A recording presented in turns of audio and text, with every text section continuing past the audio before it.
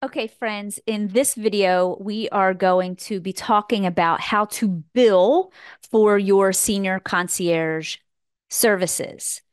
And I'm also going to go into not just the different ways you can bill, but the pluses and minuses of each of the billing strategies that I'm going to be sharing with you. So, how to bill, also known as getting paid for your services. So, there are three core ways that I have worked with seniors, and these are the three ways that I've done payment and billing. The first is one, doing at the time of service. At time of service means you show up, you do the service, and you get paid right there on the spot. So whether it could be grocery shopping, it could be a companion visit, it could be you go in and help them declutter something, you go in and you help them pay some bills. It's just more of like a one time, or even if you go back multiple times, you can still get paid by at time of service. And I certainly have done this in the beginning, like just saying, yes, I'll be there, showing up and getting paid at the time of service. Once you start doing this and you want to be moving up this ladder, okay? So the next way that you can bill for your services is getting paid up front. So paid up front means they are prepaying. They are prepaying for the services. So there are things you're going to have to consider about that. Like, do you know how long the service is going to take? Are they buying a bulk of hours? Are they buying a small block of time? That way, that when you are billing up front and prepaying for services, you know how much to bill them. The other way that you can bill for your services, and ideally, as you get busier and have more clients, this is going to probably be the most effective billing strategy. And again, I'm going to go into why, like the pluses and minuses to each of these on the next page. So, billing on a schedule. So, what will your billing schedule be? You can bill a client weekly, you could bill a client bi-weekly, which would be every 2 weeks. So maybe you bill on the first and the 15th of the month, or the first and the third Friday of the month. And then the other way you can bill is monthly. And monthly can actually be broken down into bill monthly prepay or bill monthly at the end of the month. Okay, so this one again could be prepay or at the end of the month. A prepay would be like a front end membership, and at the end of the month could be more like a as per use membership. Now, the way that you physically take payment, the way you physically take payment, here are the four ways that you can take payment. And this would be cash, check, credit card, and Venmo. But if you use Venmo, you must consider, to be legit, you need to have a business Venmo account. It should not be a personal Venmo account. Okay. So if you're doing it at time of service, you can get cash when you're there. If you do a time of service, they can give you a check when you show up. If you do a time of service, you can also run a credit card. They're like, taking credit cards over your cell phone is so easy now. When I first started, the only available credit card processing that was out there was called Square and Square Up. And I often actually recommend that to my students inside my programs, because it's really super easy to use. They give you a little device. You can swipe the card, you can plug the numbers in.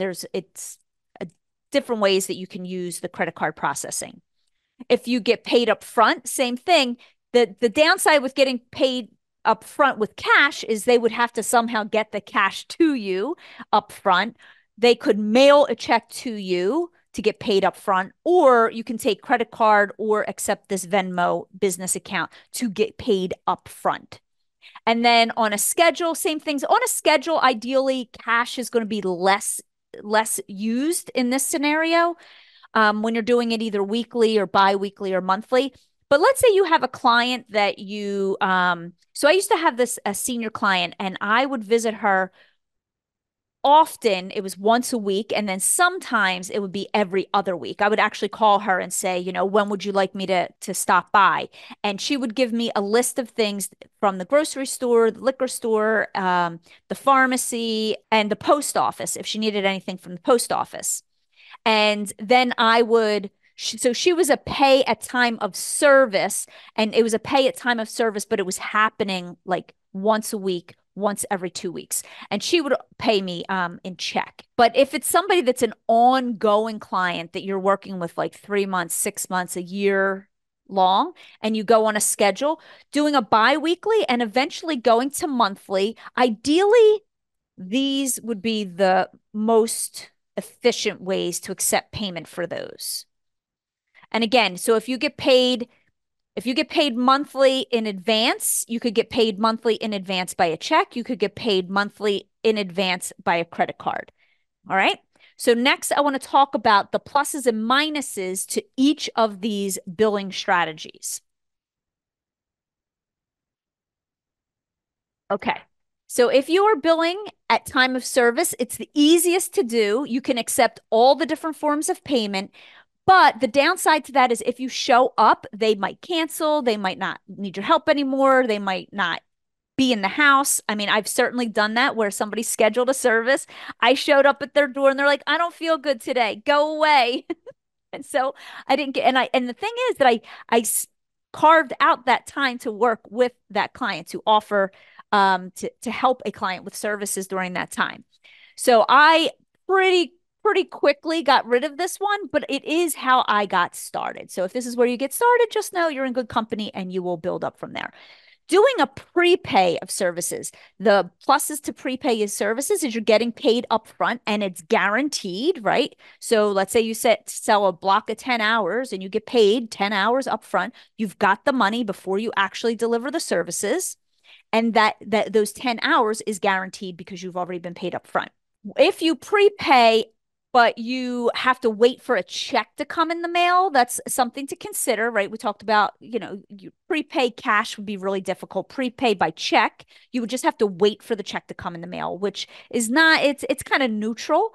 And if you want to prepay in advance, ideally you want to set up either the credit card or Venmo and do that first. And then this way you have it already set up. Then people can prepay you and then you can go and deliver your services. The downside to prepay is it's not really a downside, but just be aware you will have to track the time that you use. I will tell you, you do not need expensive software. You do not need any fancy technology. You don't need anything. You can literally track your clients. This is how I did it for the first 2 years of my business on an index card. Yes, my friends, if client Betty was my client, I would list like grocery store, 1 hour, pharmacy, 0.5 hours, helped in the house, companionship, 2.5 hours. I would add it up. And that was how many hours I used. That was the time I used. This is literally how I tracked it in the beginning. This is easy to do if you only have a handful of clients. Of course, this is not going to be the way that you do your business, 2 years from now, but don't let technology get in the way. But you do have to track it. And then if you do it on a schedule, of course, it's on a schedule. It's easy to do with your schedule. So if you pick a schedule, you decide when you're going to be doing it. My process is Financial Fridays. Financial Fridays is always when I do money related tasks in the business. So that was my schedule. I still use Financial Friday to this day, even now. On a schedule, it will decrease your admin time, especially as you scale. Because so what this means is, let's say it takes you 15 minutes to bill each client.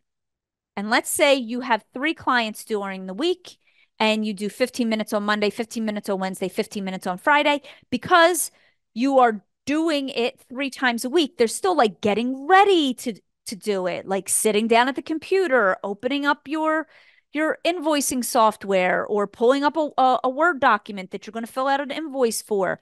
And if you do that 3 times a week, that actually takes you more time than if you did all 3 of those bills at one time, right?